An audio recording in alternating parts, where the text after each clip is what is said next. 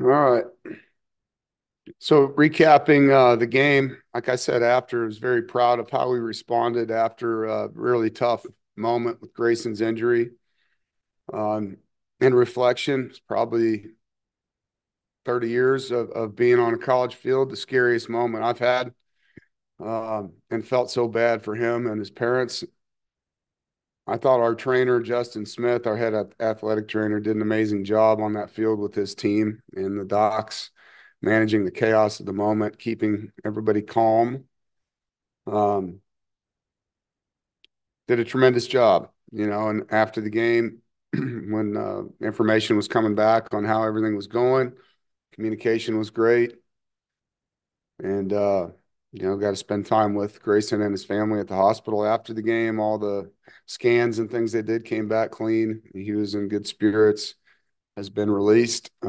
Actually, Saturday night was released and is, with his girlfriend and his parents recovering. He's in the concussion protocol, and we'll give him time, to go through all the steps that he wants to go through before we talk anymore about kind of what the next steps are. I think it's only fair to him and his family to allow them that opportunity and be supportive of him as he goes through this tough time.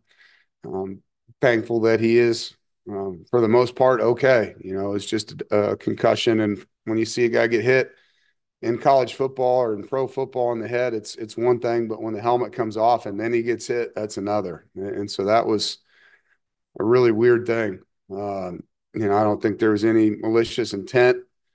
It was a clean hit from the side when his helmet came off and the other player coming in. That's a tough play. And, a lot of people have asked me about the play. Was it targeting? Wasn't it? And I'm not here to criticize our officials at all. Um, I do think that the rule probably needs to be studied. Um, the letter of the law of that rule, he was not a defenseless player as a runner. And if you hit somebody with the crown of your head or you launch yourself into somebody's head with the crown of your head, that's targeting. And in that particular case, it was the front of the guy's helmet that actually hit Grayson. And so, obviously, when you see a play like that, you think, why does it matter what part of the head hits him at all? And scary moment. So, talked to him on the phone a little bit ago. He's in good spirits. He's excited to be back around the team, and we'll go through all the proper steps with him and be there right behind him. When I was talking to him at the hospital, we were talking about the play itself. He hadn't seen it, and his dad and mom were in the room. And he said, Coach, I thought about sliding. And then I said, no, I'm not doing that. And he just has given the game so much. He's such a competitor. He's such a warrior. And I know myself and everybody around here, we were pulling hard for him. And so it's just not what you expected in the game. Turning from that event to our sideline, seeing our guys and how emotional they were, is in the moment, wasn't even thinking about the rest of the guys, thinking about him. And you're like, dang, how are we going to get these guys back on track here? This is tough. And it was. There was a lot of tears on our sideline. And so, yeah, I was proud that we got back in the game. CJ Bailey came in and did a really nice job. Didn't get a lot of reps last week as a backup. You never get as many as the starter. And then the disappointment is that we didn't finish. And, really disappointed in that. It's something that we take a lot of pride in as a program, and had plenty of opportunities in the fourth quarter, really 10 minutes left in the game, 10-point lead. And multiple times plays presented themselves to us that we could have got off the field defensively or made a play defensively, or a 3rd and 3 on offense where we don't protect the way that we're capable of. Just felt like we didn't finish. No, we didn't finish. And that was disappointing, really disappointing as a coach. And so I own that as always. I got to get our team to finish better. And our players will own that as well. They got to finish. But I'm proud of CJ, and this team will battle for him. I thought Kendrick Raphael really battled in that game, ran hard, protected well. Our outside receivers continue to improve. I thought Noah Rogers and Wesley Grimes Terrell Anderson, Keenan Jackson all caught the ball well and did some things with their legs after the catch. Justin Jolie did the same. Made a really nice play on third down and strained for a first, and we ended up scoring on that drive and then had the touchdown later in the game. Negatives, we had 2 turnovers that we forced on defense that we got 0 points out of offensively in the third quarter. And we opened the third quarter. We scored right before the half, knowing we'd get the ball back to open the third quarter. I thought, all right, we can get some momentum here, and didn't. Went 3 and out. So that was a disappointing drive. And we got beaten protection in some critical spots. We had some guys wide open on a couple plays, and CJ got rushed and couldn't get the ball to him. We had KC on a screen and go. And then on that 3rd and 3, we had a high-low route, and he couldn't throw the ball to him. And so we got to be better. It wasn't just on the O-line. There was 2 on a running backs, and then on the O-line. We got to be better in those moments. On defense, we got 2 takeaways, and then we had a couple strips we didn't capitalize on. One of them was one of the plays I'm mentioning. Cooley does a great job stripping the quarterback. Ball's right there, and 3 of our players are there, one of theirs, and they get the ball back. And that would have ended the game. I thought our DBs played man-to-man coverage very well in the game. Didn't make enough plays when we were in zone defense. Obviously, they out-jumped us for one in the corner of the end zone on a 3rd and 10, which is a play we need to make. We had poor eyes at linebacker a couple times on play action, and then the roughing penalty was a critical error. We were really good on 3rd down defensively, 8 of 11 successfully. We were 0 for 3 on 4th down, and those were all in the 4th quarter. Our special teams was really kind of a wash in the game. We were 3 of 4 on field goals. I think our punter is better than he showed. He had one extremely good punt. And they called us for being in the backfield, which I don't see on film, which hurt his average. But he did have a shanked punt earlier in the game, and their punter did as well. So really the special teams were not a factor for either team in that game. And in the past, they have been. Now we move on. We're at the halfway point of the season, 3 and 3, obviously not where we want to be.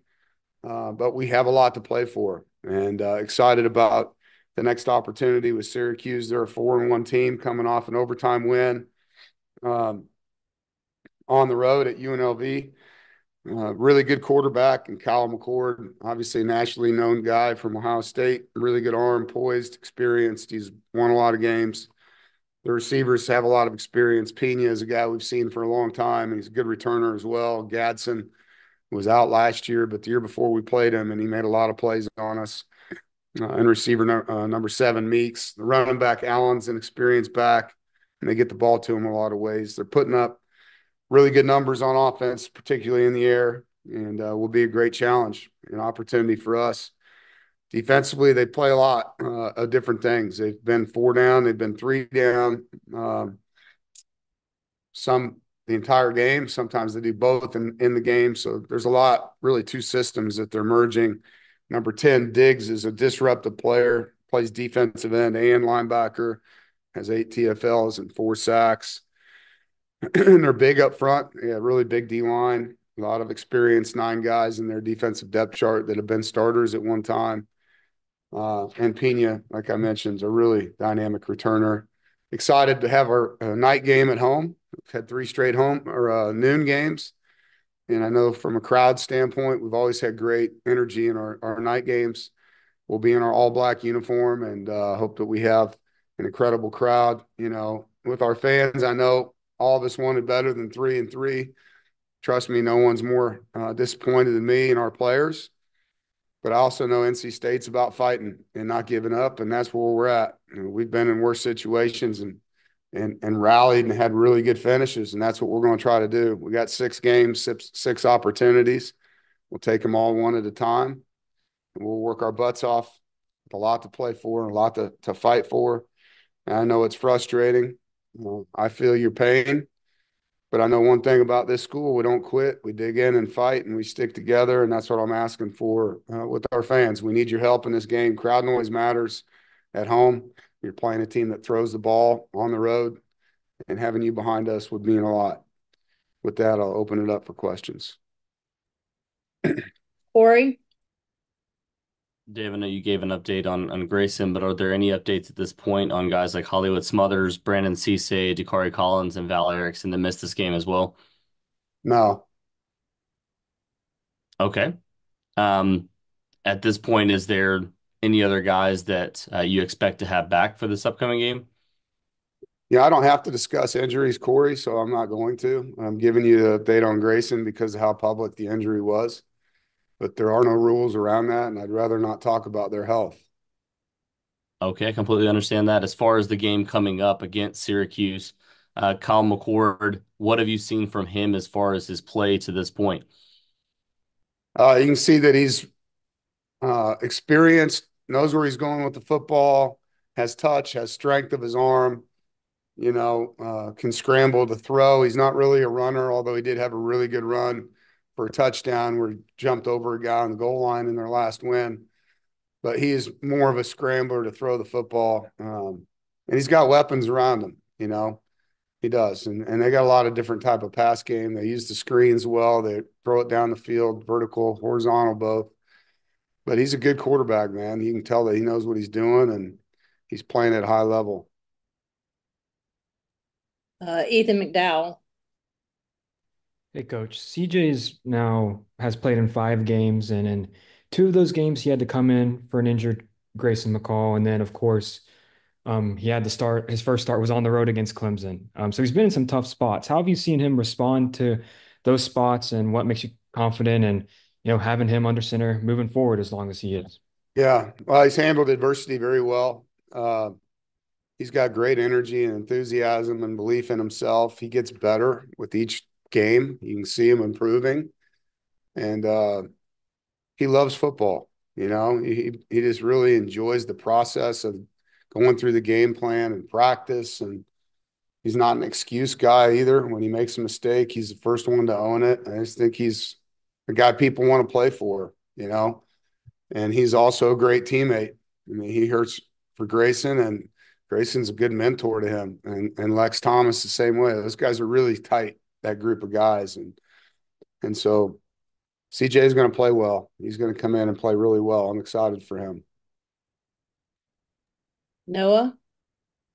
Hey, Coach, as you mentioned, you guys are 6 games in at the halfway point. How would you assess where the run game is at this point of the season?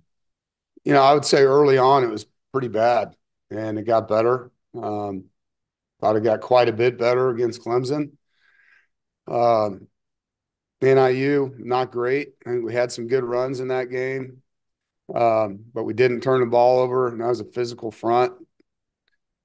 Had some good runs in this game. I think if you watch the game, how our game plan was, there was a lot of plays that were runs where we threw the football.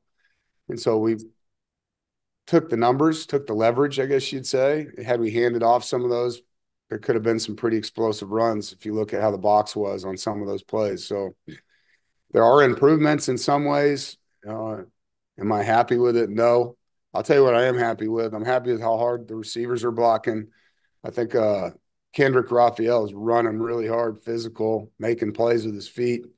So I am happy with that part of it, but we can get better there. And then a quick follow-up, you talked about Kendrick. How have you seen him grow from his freshman year to his sophomore year? Well, he's gained weight. He worked really hard in the offseason to help himself, one, for his health, but two, for protection, to be able to take on linebackers. I think he learned a lot last year, being a little undersized. And so his work ethic has helped his durability and strength.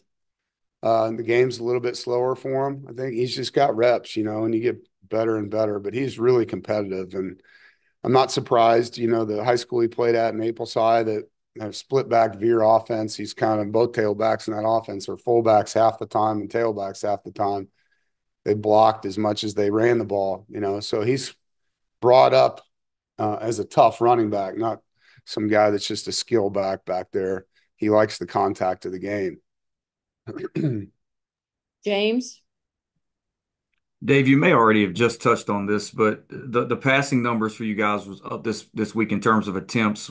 Is that a lot based off of RPOs and different things like that, or was it the game plan to go in and really look to throw it a little more? Yeah, it's both. We wanted to get the ball to our outside guys, but a lot of the run game in college football, not just for us. You know, if people are going to play a certain way in the secondary, you're going to take what they give you at times with bubbles or smokes or slants or hitches or outs and make people put bodies on bodies to lighten the box, you know. And so when we were getting those lighter boxes, softer secondary pictures, we were throwing the ball out there more because of what they were presenting.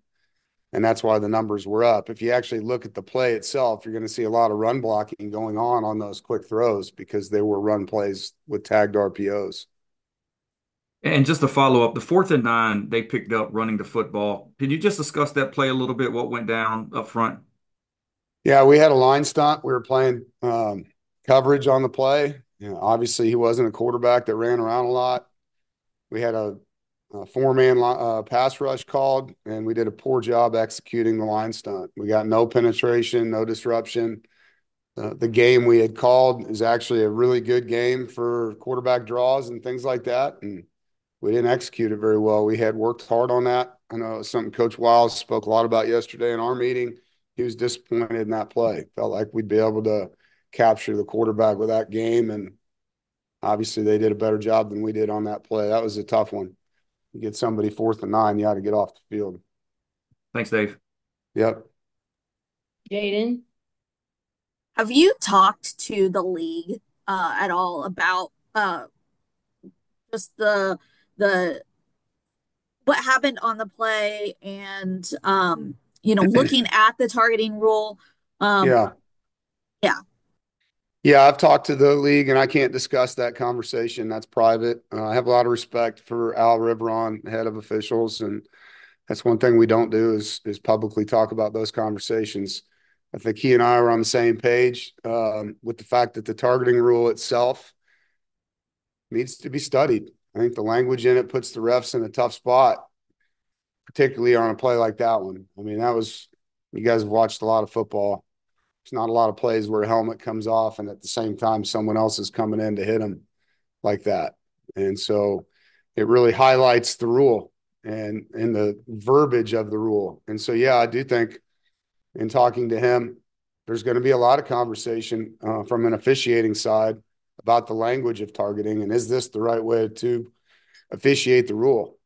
I know he felt terrible about what happened, and I have a lot of respect for him and how he does his job.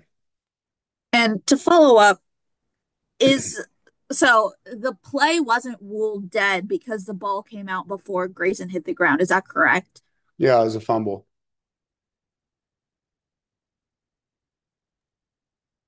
Brian Murphy. Yeah, thanks. Just to follow up on that real quick, should the play have been ruled dead when the helmet comes off? I thought normally they rule a play dead. Yeah, it's a good question. The ball came out simultaneously, so they didn't rule it dead. I could see where that could happen, but again, you're asking me to officiate, and I'm not an official. You know, I mean, some of those calls are on the field in the moment. If a guy continues to play with his helmet off, you usually see that. But as you know, that play, he went directly to the ground, and so I don't know. It's a tough one. Sorry, I know it's a bit of a sensitive topic, but at any point in your career, have you ever told a player like, I can't put you back out there? Like, is that a decision you feel comfortable making as a coach, or will you let the doctor and the player and his family tell you, hey, we want to play, we've been cleared, we can go back out there? Or at some point as a coach, do you say, I just don't feel comfortable putting you back out there? Yeah, I'm going to always first start with the doctors and the family and the young man. And obviously, if I felt that way, I have no problem making that call. But I'm going to start with them, and I think that's the right way to do it. But yeah, I mean, I have 3 sons, and I would want them to be treated the same way that I'm going to treat these guys. And if that's where we're at, that's where we'll be. But I have no problem making that decision if that's where we end up. But the steps are not head coach first. It's medical team first, family, and then bring the head coach in. Here's where we're at. Do you get a sense that you're at that point with Grayson at all? Is he talking about coming back this year? Yeah, I mean, like I told you, I'm going to let them go through the steps. And once we do that, then we'll have a conversation publicly. But he deserves that opportunity, Brian. I'm not going to supersede what he's asking for. Rob. Yeah, Dave, you mentioned the changing fronts and schemes that Syracuse does defensively. How difficult is it to prepare for that? And does having a younger quarterback sort of accentuate that difficulty? Yeah, I mean, I think we got to get into our game plan here and see where we think their weaknesses are and what their tendencies are and why they're getting into these fronts. How random is it? Is it more down and distance? Is it more formation related? Was just this team they did that and it never showed up again? Like when you just watch 5 games, it's all over the place. You know what I mean? But when you start to really get into it, you can find out how challenging it really going to be. And at this point, I couldn't tell you that. Like we're in the middle of game planning right now. So, but for a freshman quarterback, he's seen a lot, man. Rob, I mean, Clemson presented everything.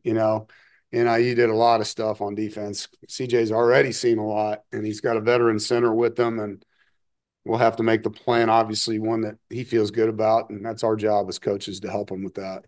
Yeah, and I hear you in terms of you're making your plans now, but let's assuming that there are deviations and such, is this a week where maybe Grayson being on the sideline helping out could be really vital for your team? Speaking to Bailey and to Lex. Yeah, I mean, Grayson's going to be a coach one day, I have a feeling, and he's pretty damn good with those guys, So if that's where he's at helping them, he's great, with those guys on the sideline. And no matter what it is, whether they're playing us an odd the whole game, 4-2 the whole game, or both, he's going to be really good with those guys on the sideline. Thank you, sir. JC? Obviously, you've talked a lot about McCord and you mentioned Diggs and then Meeks, the wide receiver. They all came through. They all came through the transfer portal. Big picture wise, does it show how fast a team can turn things around? Because if you take those three guys off, Syracuse is a radically different squad. Yeah, I mean, I think getting the right guys that fit a need, and guys that are good players can really help you. I mean, you see it both ways in some cases. But yeah, I think the portal can be a transitional thing, particularly for a new coach coming in, where they may have had some glaring spots, as you mentioned. I mean, getting the quarterback that they have right now has completely changed his opportunity as a head coach in year one. Now, you go back to when I got here, and I got Jacoby Brissett, but he had to sit out for my first year. And we went from 3 wins in year one to 8 wins in year two because of that position change, I mean, that position is the most important in football. You can look at every NFL team, every college team, every high school team. If there's a really good player at quarterback, they usually have a pretty good record. They usually do. And they got a good quarterback. Kyle McCord's a good player. James? Dave, it feels like Tamarcus Cooley is really coming on for you guys. Looks like he made some plays again this past week. Just evaluate him and your thoughts so far. Yeah, I'm really impressed with his improvement. His last 2 games, he's been very good in coverage and zone, blitzing, fitting the run. He's getting better and better each week. Really talented athlete. We knew that when he got here. He had a lot to learn, and to his credit, he really worked hard at improving. Coach Freddie, Autry Lindsay does a great job with our nickels. Yeah, Tamarcus has been a positive, a spark for our defense for sure. And I wanted to follow up on that. I don't know if you guys brought him in to start or anything like that, but it seems like you really threw a lot of darts in a sense in the transfer portal at defensive back. And you brought in a bunch of guys maybe not knowing what they would do. Looking back on that, you feel like that really kind of paid off for you just because maybe some are projecting out a little differently than you expected early on? Well, I think some of it's because of injuries and losses that we had, guys leaving our team to go play more somewhere else. And when you add guys and then Devin Boykin got hurt in the bowl game, that was a position group that we felt like needed some older players and competition in the room while we developed some of the younger guys. Damon Fagan's injured as well. And so our returning guys weren't healthy, and we had some good freshmen coming in who I really am excited about. And Ronnie Royal is going to be a really good player here. Assad is going to be a really good player. Javon Bailey's getting better. But you don't want to go from, senior to true freshman at every spot. You want to have that differential. And so we knew we needed to add some guys. And, yeah, did we take too many? I don't think so. I mean, they've all played and competed, and some of them have been banged up along the way. But the reason we did is pretty obvious. Thanks. Jaden. I hate to go back to Grayson, but I don't even know if you can answer this, but are you able to share what sort of tests were performed on Saturday? After the game, Yeah, at the hospital. yeah, I mean, he went through every test you can go through. But I'm not going to get into it. I mean, look, he's at the trauma center. That's the #1 trauma center in Wake County. They put every single resource into what they do, and had really glowing results coming out of there other than he has a concussion, so you feel good about it because, as you all know, head injuries can have a lot of other things, swelling, blood, and all, none of that. So, feel fortunate that all we're dealing with is a concussion, but for him, there's been multiple in his career, as you know. So, yeah, but the hospitals here in Wake County, and we're fortunate, in the Research Triangle to have the medical care that we do. Two more. Corey. Dave, Justin Jolie has had a strong start to the season so far to this point. Had a big touchdown the other day as well. Just your thoughts on what you've seen from him to this point, a guy that's been able to make a lot of guys miss on tackles, and Yeah. obviously that's been able to make some contested catches too. Yeah, he's a really good ball catcher. He's good yards after catch. He's hard to tackle. He's quick feet, good in space, elevates for the ball, can track the ball. He's competitive. He's getting better without the ball. I mean, that's the biggest area we've been working hard with him is, how to block in space, how to be good on different types of blocks. And when the pictures change, defenses aren't always how they line up, how to adjust. And he's continuing to improve in that. But he's been a great asset to our offense, and he's just getting better each week. He works really hard, and he's a fun kid to coach. As a quick follow-up to that, how important is it to have a guy like that, a big body tight end across the middle for, a young quarterback as well? Yeah, helps a lot. Quarterbacks love big targets for sure. And having a guy that can sit in space and make plays, and it doesn't have to be a perfect ball for him to bring it in with his catch radius, that helps a quarterback tremendously. Thank you. All right, guys. Thank you. Thanks, everybody.